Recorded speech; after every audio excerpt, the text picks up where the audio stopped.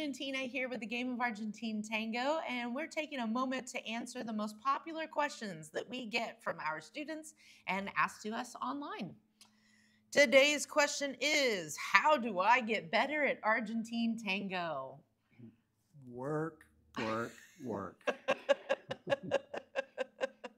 There's no shortcuts. There's no secrets. It is like any other skill worth learning. It takes time and it takes regular practice. And there are ways that we've talked about and we'll revisit here to make it easier. Where there are lots of things that we can do to fit it into our daily activity.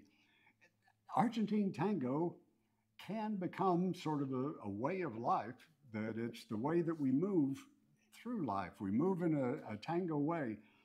In our own Game of Argentine Tango, which you can access for free at gameoftango.com, we have lots of ideas about that. Even, for example, learning to dissociate by setting the groceries down on the counter without walking straight up to it, but dissociating. Yes. So, if you're looking for ways to practice literally throughout your daily life, head on over to gameoftango.com. We have tons of ideas. But I think at the end of the day, us as a society, we want that instant satisfaction. We want that immediate result. Gratification. Yeah, absolutely.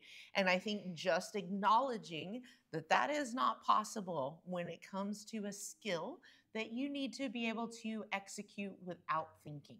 That's where we want to get out onto the dance floor with a partner, dance 3 to 4 songs in one tanta with them, and walk away feeling good about what we just created. But we don't get there overnight, So that's the first thing, to really just wrap your arms around it and just embrace it. It's going to take well over a year to get to the point of really, really feeling comfortable on the dance floor. Right, you are.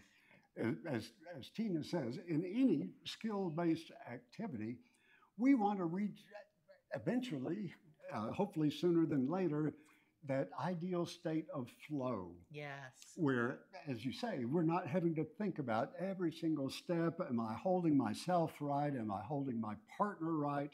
And so on. And that simply comes from having good experiences, getting good feedback so that we know that we're doing it right, and then building in that muscle memory where we can flow through the dance. So if you are truly looking to become a good tango dancer, hitting up your tango activities in your town, whether it's taking group classes, private lessons, going to the practicas, and then, even though it might be a little bit scary, going to the milongas, but doing those things on a regular basis. We cannot improve if we attend one group class once a week, right? Because all too often you've forgotten what you learned the last time, and then it's about, reviewing that before you get to move forward.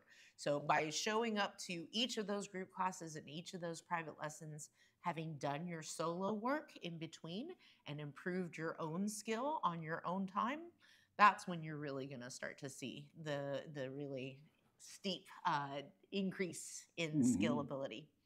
Right. The bigger investment that you can make, the bigger the reward. Absolutely. And once again, if you don't have access to a good tango community where you live, you don't have access to instructors or classes, you always have access to us at gameoftango.com. It is free, and it is something that you can improve your tango all from the comfort of your own home, whenever the mood strikes you. Sounds great. So keep at it, keep working. 10 to 15 minutes a day, we'll definitely see a lot of gains in the near future. And until you're ready to hit the milonga dance floor, we send you abrazos.